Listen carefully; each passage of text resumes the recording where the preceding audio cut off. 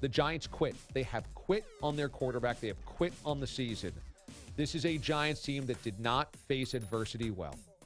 Early in the season, they lost the Cowboys, but they said, don't worry, we'll get Odell Beckham back. And then they had a Lions team at home, and they lost that one as well. And they said, don't worry, we're going to have a healthy Odell Beckham. Don't worry, we'll get it figured out. We're 0-2. And guys said, teams have started 0-2 before. Hey, how about the 07 Giants won a Super Bowl starting 0-2? Then they lost to the Eagles. And they said, don't worry, it's going to be a great story. We're going to be 0-3, and we're going to make the playoffs. And then they were 0-4. And they said, don't worry, we can still run the table. And then they played the Chargers, and they lost Odell Beckham. And they lost Brandon Marshall. And they had these injuries. And suddenly 0-5, and the season was over. And they essentially quit on the season right there. They got that fluky win in Denver.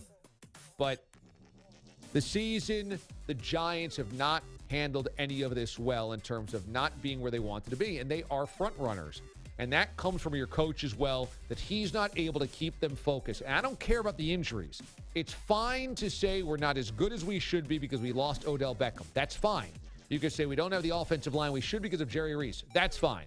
The guys have to also want to play hard for the coach. They have to have a reason to play hard. They have to have a reason to go out there on Sunday and still beat each other up. And guess what? They don't, because they have quit on Ben McAdoo. He does not have their ear. He has guys going AWOL. He's had to suspend DRC. Janoris Jenkins has gone AWOL as well. And yesterday, watching Eli Apple's effort that was highlighted on Sunday Night Football during halftime. When you see 3rd and 33 converted on you on a bubble screen, a 3rd and 33 wide receiver screen, that's all you need to know. Ben McAdoo needs to be fired. Jerry Reese needs to be fired because there's a cancer inside the Giants clubhouse. It needs to be cut out. Those two guys are beyond help. The team is beyond help. You must start over. They have tuned out their coach. They will not come back for him. This is dead man walking the rest of the season. They're not going to pull Eli Manning. He's 3 starts away from passing Peyton Manning for the second longest consecutive game started streak ever. They're not going to pull Eli, even though they do have rookie Davis Webb in there that they could start. They'll let Eli get that record because the Wellington Mara, John Mara, Steve Tisch, that whole family organization that has run this organization forever loves Eli. And it comes down from Wellington, who obviously has passed. It comes down to the family, and they're going to want to do right by a guy like Eli that has got 2 championships, the same way they wanted to do right by Tom Coughlin. They're going to let Eli start this, probably get that record. But the final 3 weeks of the season, you might see Davis Webb because Eli Manning looks like toast.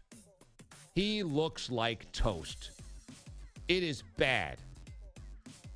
And I laugh because remember last week when Ben McAdoo told Mike Francesa on WFAN, Ron, I'm the beacon of light and I'm the beacon of hope. I'm the beacon of light. I'm the beacon of hope. The beacon of light just coached his team to the worst loss in Giants history in the regular season since 1964. Ron, I'm the beacon of light and I'm the beacon of hope. The beacon of light, the beacon of hope, just coached his team to a 51-17 drubbing at home, where half the stands were empty and the other half emptied out by halftime. But don't worry, Ben McAdoo's the beacon of light, the beacon of hope. Ron, I'm the beacon of light and I'm the beacon of hope. I mean, what a joke. What a joke.